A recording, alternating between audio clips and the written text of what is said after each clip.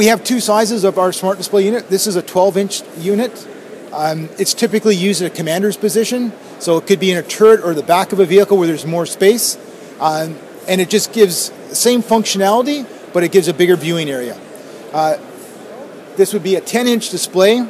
This would be where there's less space, or typically in a driver's compartment where there's even less space. So it could be just a driver's map, or it could be showing the driver's, we call it a driver's viewer.